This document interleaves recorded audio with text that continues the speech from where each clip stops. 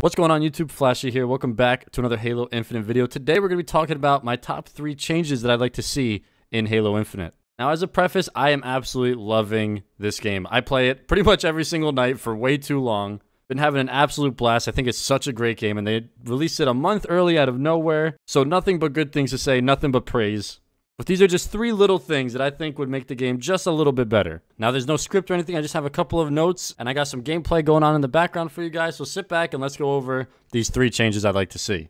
So the first one that I'm going to be talking about is a very small change, but I think it would be really nice. It is putting your teammates' medals into the kill feed. So I think it would be really cool to see, like, if your teammate goes on a killing spree or gets a triple kill or something like that. I believe overkill does appear in the kill feed, but I think like little things like killing sprees and stuff like that would be really nice to add into the kill feed, just so you can see if like your teammates are crushing it, you know? Also, if there could be like a little voice line, maybe the actual Spartan that your teammate's playing says something like, "I'm on a spree," or anything like that. I think those little ways to just immerse you a little bit more and just to root for your team a little bit more, you know? Like, if you see on the kill feed, like, so-and-so on your team is on a killing spree, you'll be like, "Oh, let's go, we're crushing it right now." And it'll boost your confidence in the game, and it'll make that match a little bit more exciting, you know? It could also be helpful in, like, 4v4 sweat modes. If you see that your teammate got a triple kill and, like, it says teammate got a triple kill, it's like, okay, we could either push for the flag right now, we could push for the oddball, whatever the case is. I think in that situation, a little bit of, like, dialogue or some kind of thing in the kill feed goes a long way and could help a lot of teams out, especially when there's not that much communication going on. And if you are playing with your friends, you could see them going on a killing spree in the kill feed and you can like cheer them on, and that's absolutely awesome. Because when I'm playing with my friends, they always gotta be like, "Oh, I'm on a killing spree." I'm like, "Yeah, no, you're not." But if it popped up in the kill feed, then you know, clearly they are, and there's nothing I can say about it, and I can just cheer them on. And now the next one, it's kind of hard to complain about this because I do know that they dropped this game a month early and they kind of just surprised everybody. So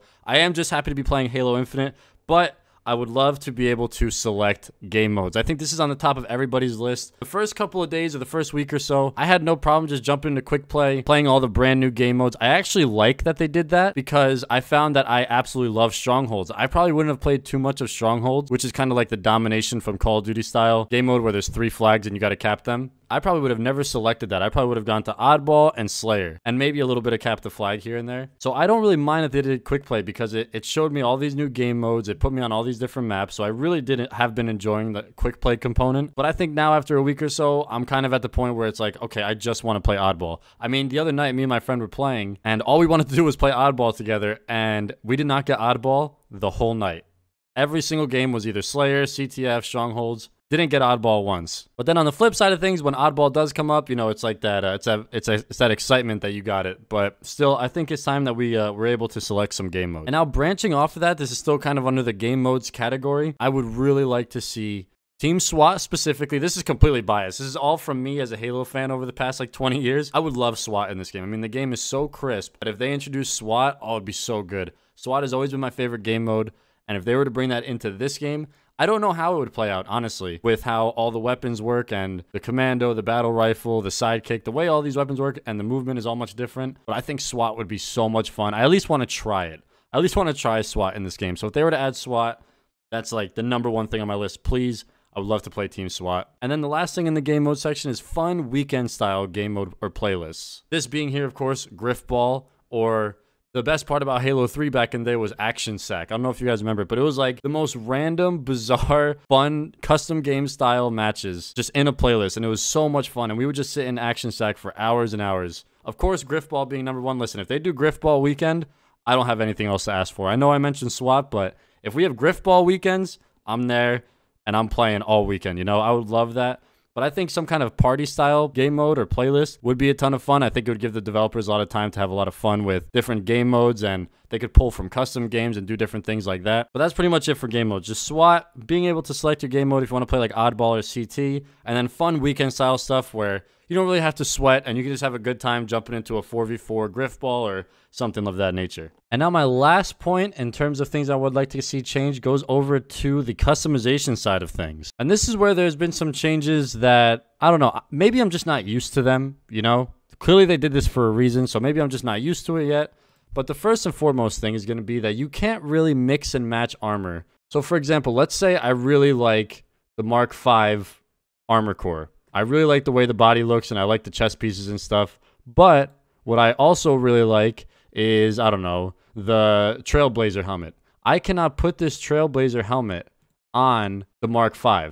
On the Mark V, I'm only allowed these helmets, which, don't get me wrong, they're all great helmets, and shout out to Recon helmet, but you cannot take a different Armor Core helmet and put it onto another Armor Core. And to me, that's a little weird. You know, I feel like in Halo, it's always been about customizing your Spartan, and it seems like they're taking a big leap with customizing. I mean, look at this. Like, you get some really cool stuff. This is going to be coming up in the Tenrai event, which is actually going to be out tomorrow if you're watching this video today. But yeah, I'm not sure why they did it. I think they just wanted to make it more like specific and like maybe more lore heavy. Again, not too sure why they did it. It's always been about the customization. I wish you could just unlock a helmet, have it all in one menu, all like you could pick through the different body type, pick through the different shoulders. Like the shoulders is the same. If you want a Agathea shoulder on your Spartan, but you're using the Mark V, you're not allowed to get it. So that's just one of the weird things. I'm not sure why they did it. Again, maybe it's a lore thing. I just kind of wish it was all one menu, one armor, whatever helmets, chest, shoulders, whatever you want, all in one, and you can mix and match. Another thing, they switched to armor coding in this game. I didn't play too much Halo 5, so I'm not sure if this was a Halo 5 thing or not. You can let me know in the comments. But you have to pick your armor coding. And for me, what I would prefer is just like a color palette in the old games. Like back then, you had a primary and a secondary, and it gave you this big grid of all different colors. And you got to kind of just sort through and choose what color you wanted for your primary and your secondary. And that's what color your Spartan was. Meanwhile, you got to mix and match as well. But in this game, it has to be the armor coding, which granted, it kind of is the same thing. But like, let's say I wanted this red color and then this green color, you can't do that. You have to get this red color with the navy blue. So it's the little things like that. Again, I just think that if they could take customization to a point where it's all cohesive in one menu, you can mix and match. You have a giant color spectrum and a giant palette that you just get to pick different colors from. I think that would make it a lot more interesting. But that wraps up my 3 changes in Halo Infinite. Again, to just reiterate, I absolutely love this game. I'm having a blast with it. These are just 3 little things that I'd like to see changed. I know they're taking a lot of feedback right now, but that'll wrap this video up. Hope you guys enjoyed. Let me know down in the comments what 3 changes you guys want in Halo Infinite. Thank you so much for watching. Be sure to subscribe, and I'm going to see you all in the next one.